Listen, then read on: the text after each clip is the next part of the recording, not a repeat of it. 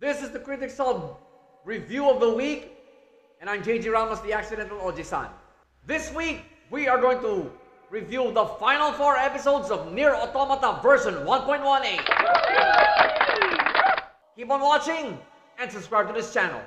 It's been quite a while since I reviewed 4 anime episodes in 1 week from the same anime. Okay?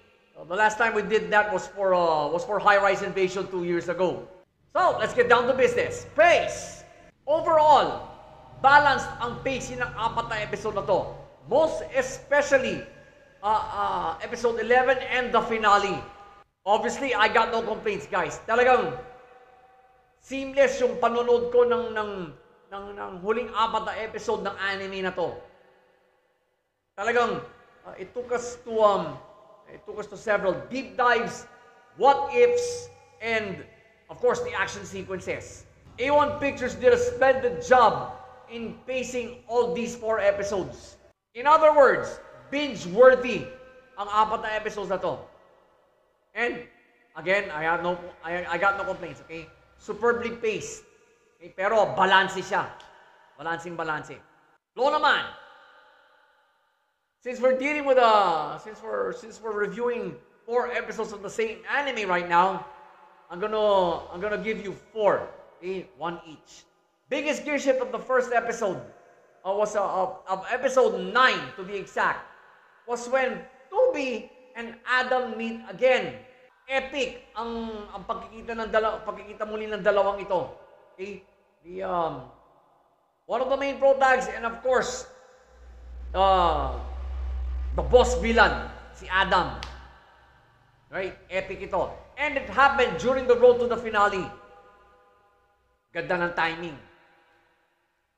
Biggest gear shift of episode 10 was when 9S hacked in para matulungan lang si Tubi. No-brainer right there, folks. Kasi, this gear shift will now confirm how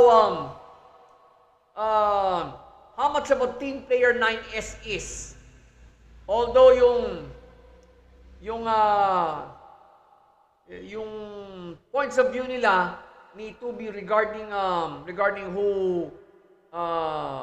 which machine life form should be saved or killed, medyo there are odds.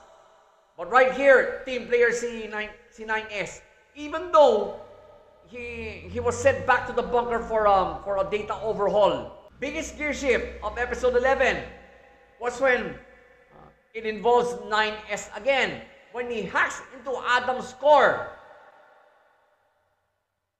through a device na parang bumaba sa kanyang braso rito gano'n, pero unauthorized pala yon.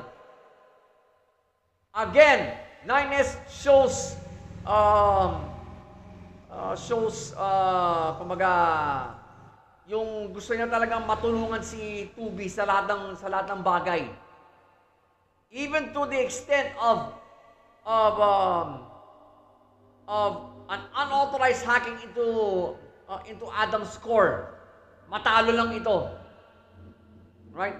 Which had dire consequences in the finale.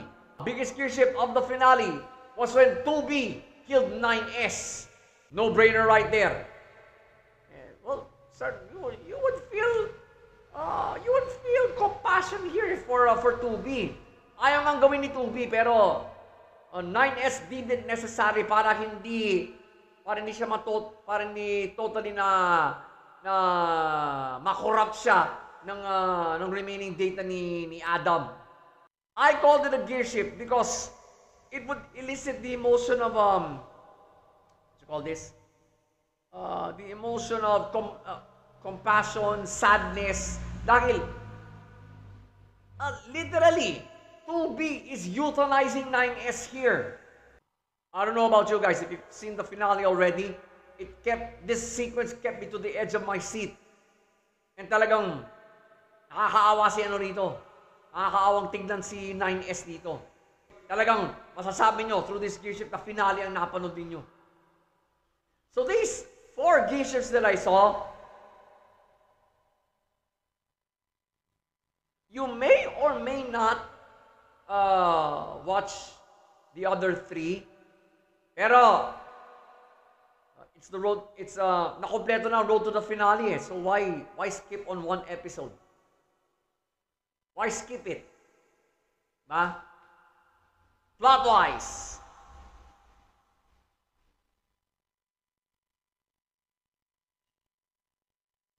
That's the beauty of explainer sequences.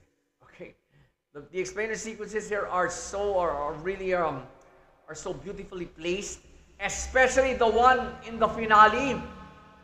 Okay, and that particular explainer sequence made that finale a brilliant one. Therefore,